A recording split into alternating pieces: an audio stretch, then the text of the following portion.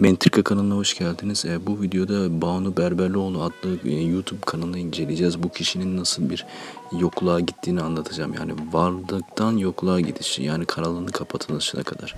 Açıkçası kanalı kapatmadı da kanalına video yüklemiyor güncel olarak. Orada ne yasladım, ben açıkçası anlatacağım şimdi size ne oldu.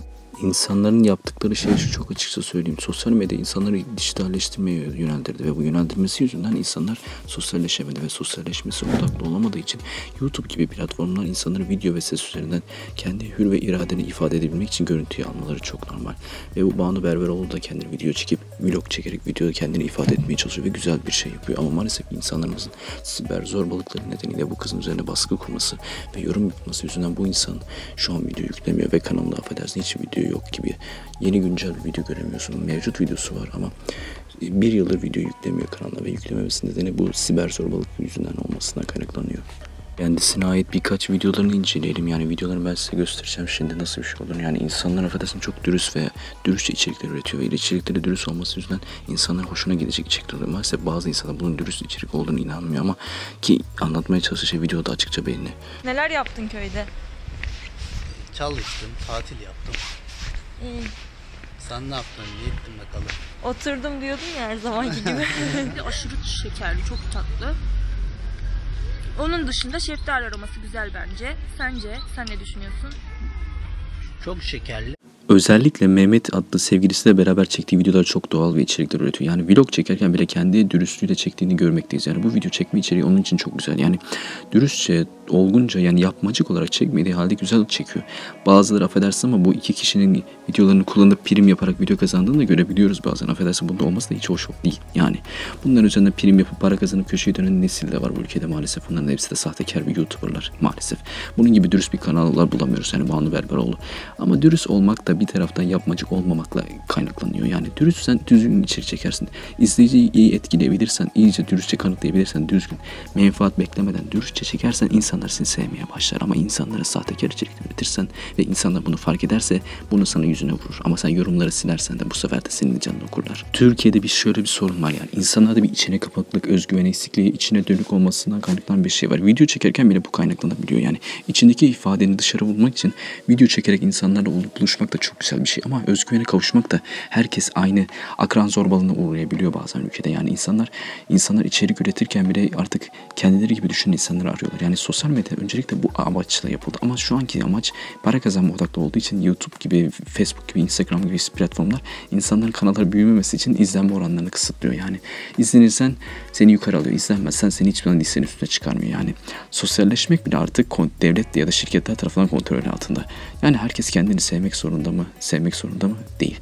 Ama insanlarla sevilmek zorunda mı? Evet. Ama bunu olması için YouTube gibi platformlar, yani sosyal medya denen şey insanları dünyada buluşturmak zorunda. Dünyada 8 milyar insan var ve herkesi sevmek zorunda değil. Herkes sevebileceği insanları sevmek için bulmaya çalışıyor ama insanlar bunları bulamıyor.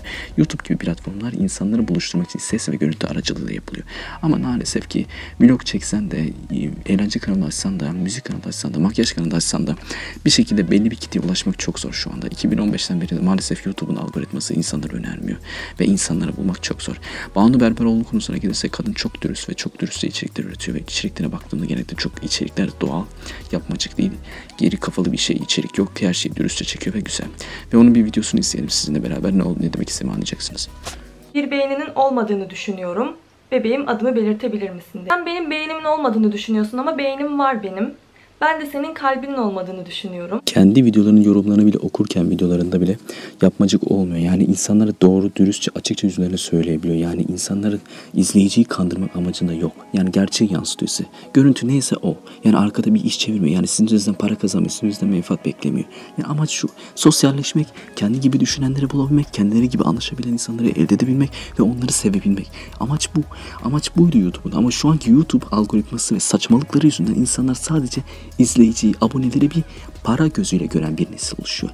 Ve artık bu popüler kanalların hepsini, açıkça söyleyeyim, bu havuz medyası olan kanallar ve bu ekranda gördüğünüz bu kanallar, affedersin, hepsi dürüstlüğü ve sahtekar ve primci, menfaatçi, arkadan iş çeviren, hepsi de siyasi görüşlerini açıkça söylüyor. Hepsi solcu ve solculuktan kaynaklanan bir şey. Yani birazcık Kadıköy gibi tiplerde takılan tipler.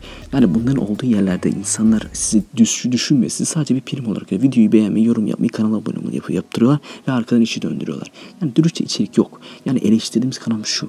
YouTube Türkiye şu an bu ekranda gördüğünüz o YouTube kanalları yüzünden, o kanaldakileri önerdiği yüzünden diğer kanalları önermeme politikasını izleyip bir havuz medyası oluşturuyor. Yani dürüst değil yani içerikler, rezalet. YouTube'a başlayacaksınız eğer primci ve menfaatçi olmayacak. Doğal olacaksınız ve herkes sizi sevecek. Yani bunu sevmesi için de sizin dürüst olmanız lazım. Yani Banu Berberlioğlu gibi olacaksınız. Yani dürüstçe çekeceksin, dürüstçe içerik üreteceksin. Dürüstçe içeriklerini seveceksin. Yani insanları etkilemek istiyorsan neysen o olacaksın. Kameralar önünde şöyleyim ama kameralar dışında toplum içinde şöyleyim yapmayacaksın. Yani neysen olsun olacaksın. Yani kamerada ben şımarıyorum. Toplum içinde gülmüyorum, böyle yapmıyorum değil. Yani bazı insanlar da böyle insanlar da var. Hani bilirsiniz yani. Ekranda bu adamın güldüğünü görüyorsun ama toplum içinde onunla tanışıyorsun ama sen böyle değilsin. Aa biz sizi böyle görmüyorduk. Siz çok değişik misiniz diyorsun. Halbuki insanlar şunu anlamıyor.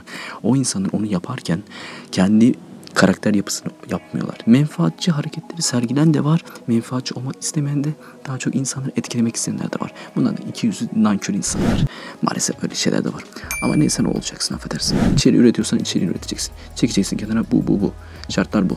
Yani seversin sevmezsin. İnsanları etkilemek zorunda değilsin. Herkes seni sevmek zorunda değil. Seven olur sevmeyen olur. Bu dünya böyle yer. 8 milyar insan var bu dünyada. Farklı diller, farklı dinler, farklı kültürler, farklı ırklar, farklı tenlerlikler, farklı insanlar var. Yani neyse o. Videoyu beğenmeyi, yorum yapmayı, kanala abone olmayı unutmayın. Başka videoda görüşmek üzere.